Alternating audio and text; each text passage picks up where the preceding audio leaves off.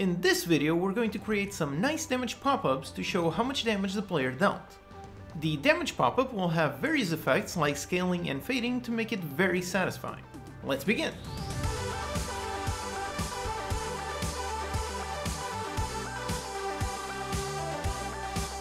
Hello and welcome, I'm your Code Monkey, and this channel is all about helping you learn how to make your own games with in-depth tutorials made by a professional indie game developer. So if you find the video helpful, consider subscribing.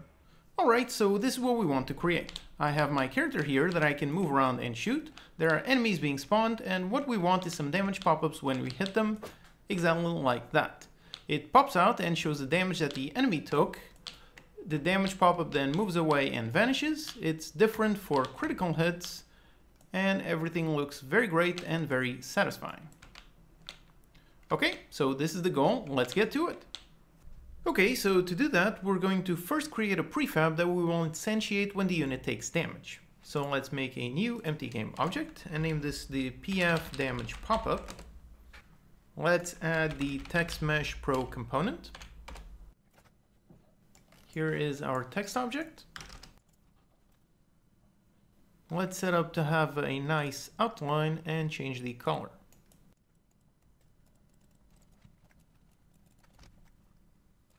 Okay, that's our prefab with a nice color, nice outline, and a nice number. As you can see, it's aligned on the left side, on the bottom, with wrapping disabled and overflow on overflow. Okay, to use this as a prefab, let's drag it into our project folder, and there you go, there's our prefab. Alright, now let's write some code. First, let's make a new C# script. This will be our testing script. Just drag it onto any game object, like that. And let's delete our prefab from our scene. Okay, now let's edit this script. Okay, so in here, let's just test spawning our prefab. So for that, let's do a private void start. And in here, we want to call instantiate to spawn our prefab. Now in here, we need a reference for that prefab. So let's go up here, make a private transform for our PF Damage Popup. Make it a serialized field so we can set it in the editor. So here in the editor, we can now drag our prefab reference. There it is. So now instantiate using our damage popup reference. Let's put it on vector 3.0 and put quaternion.identity so it is not rotated. Okay, so let's test and see if our prefab is indeed being instantiated on the 0, 0. And yep, there it is. There's the prefab instantiated on 0, 0. Okay. So now let's make a class to handle our popup. So make a new C# script. This will be our damage popup. And we're going to drag this script onto our prefab. So let's open the prefab. Here we are on the main damage popup and simply drag our script. Okay, now let's open the script. In here, let's start off by making a setup function. So we do a public void setup. Here we will receive the damage value that we will set, so an int for the damage amount. Now we want to set our text, so first we need a reference to the Text Mesh Pro object. So we're going to grab that reference on our private void await.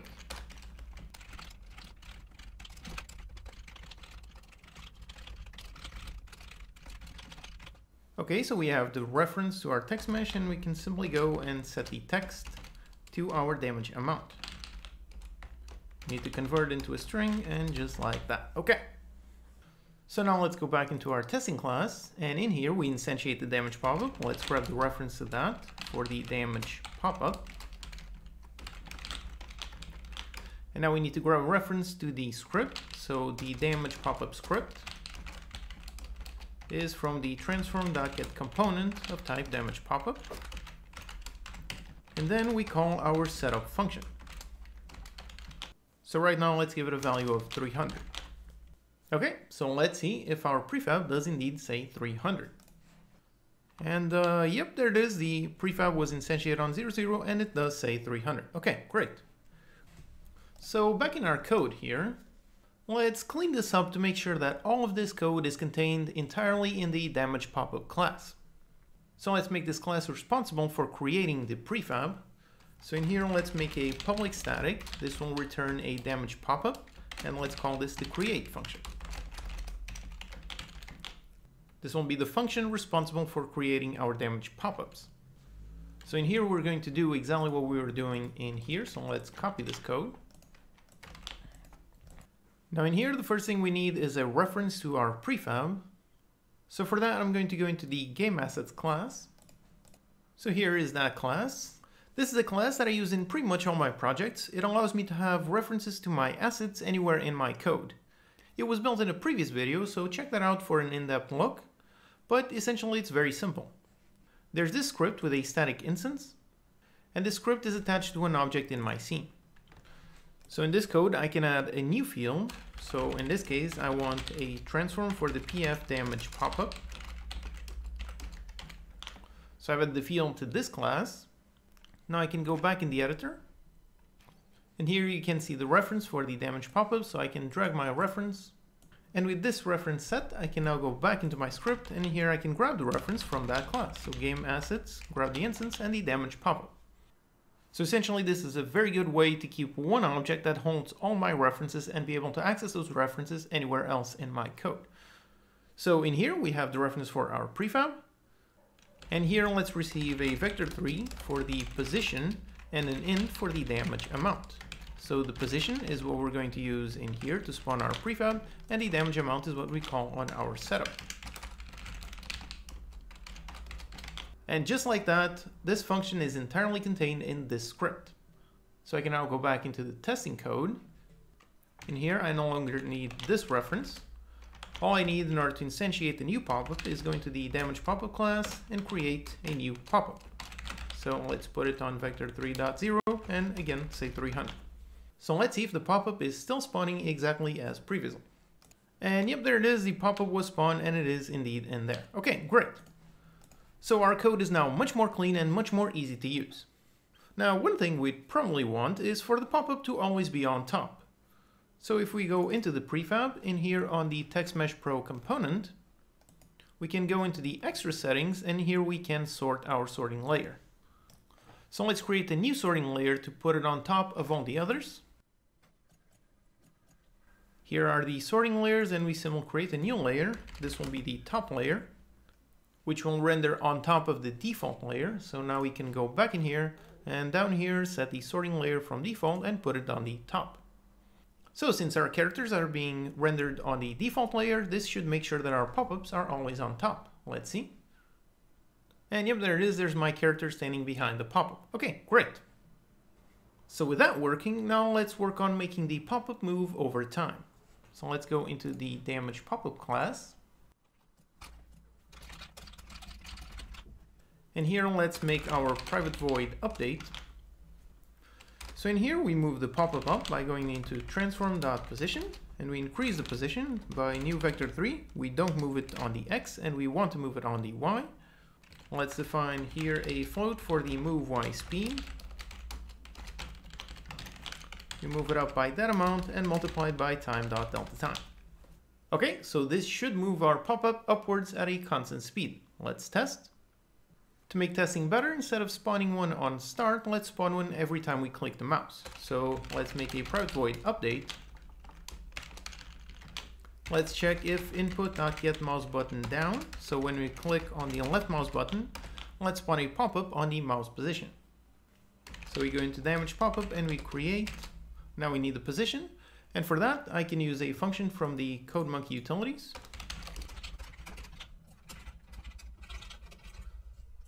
This function returns the current mouse world position. As always, you can download the utilities for free from unitycodemonkey.com. So we pass in the mouse world position and then let's pass in a certain value. So here let's put just 100. Okay. So every time we press the left mouse button, we should be able to see a damage pop-up on the mouse position. And that pop-up will also be moving upwards over time. So let's see. Okay, here we are. Here's my character, and if I click, yep, there you go. There's the pop-up saying the amount, and it is indeed going up. So I can shoot, and yep, they're all going up non-stop, and they never stop. Okay, so far so good. All right. So now, obviously, we don't want the pop-ups to live forever, so let's make them disappear slowly after some time. So for that, let's define a private float. This will be our disappear timer. So this will store the number of seconds until the pop-up should start disappearing. So on our update, let's count down that time. So we reduce it by time.delta-time, okay. And now if it is under 0, then we want to start disappearing. In order to disappear, we're going to modify the text alpha. So for that, we modify the textMesh.color. So now we need a color object. So for that, let's also store it in here, our private color for the text color. And we're going to grab this color on our setup. So we grab the color based on the textMesh.color, okay. So in here, in order to start disappearing, we simply go into the color and we reduce the alpha by a certain amount. So we float for the disappear speed. And we reduce it by the disappear speed multiplied by time.delta-time. And finally, we set the textMesh.color to this text color. Okay, so now finally all we need is to set the disappear timer. So let's go in here and set it to 1F. So this timer will count down 1 second. After 1 second has elapsed, this code will start to run. And this code will start to reduce the text color alpha so as to make the text disappear slowly. So one final thing is to test if the text color.alpha is under 0, then that means the pop-up is completely invisible, so we can safely destroy it. Alright, that should do it. Let's see. So here we are, and if I click, there's the pop-up going up, and yep, there you go. After 1 second, it started to vanish, and if I pause the game, there you go, there's no pop-up anywhere to be seen. So again, I can spawn more, and there you go, after a while, they go up, and they do that. Yep, there you go. Okay, great. So with the basic pop-up moving up and vanishing, now let's add a nice difference for critical hits. So on our create function in here, we receive the position, the damage amount, and let's also receive a boolean for is a critical hit. We're going to pass this over to the setup function. Now let's go into the setup function and here a bool for the is critical hit. And now if it is critical, let's increase the font size and set the color to red. So first we set the text mesh.font size. By default, it's going to be at 36, which is what we are currently using. But let's do if it's not a critical hit.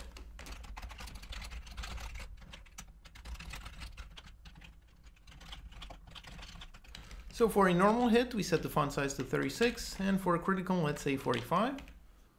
Let's also set the text color so we can actually define the function in here. So the normal color will be this one, so let's copy this hex code.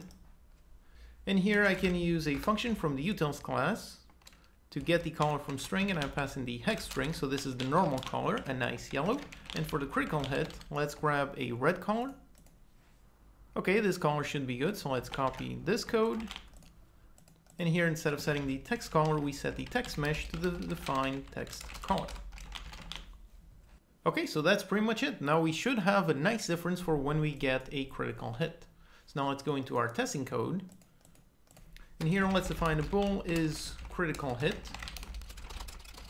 And let's simply do a random. So we're just doing a random chance of 30% to be a critical hit. So just like that, we should be able to test. Let's see.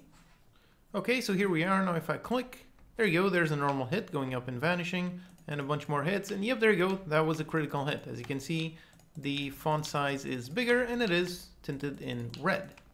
Okay, great, everything is working so far. Now let's add some more cool effects. So first, let's make the scale increase and then decrease. So here, let's define our maximum for the disappear timer, so we can do a different scale in the first half and in the second half. So we do a private const float for the disappear timer max. And let's use the same that we were using in here. Okay, so now we have the maximum and we know we are counting it down into 0. So for that we can go into our update. And here let's check if we're above half of the maximum. So if the disappear timer, if it is bigger than the timer max, multiplied by half. So essentially we're in the first half of the pop-up. And if not, then we are on the second half. So on the first half, let's increase the scale, and on the second half, decrease it.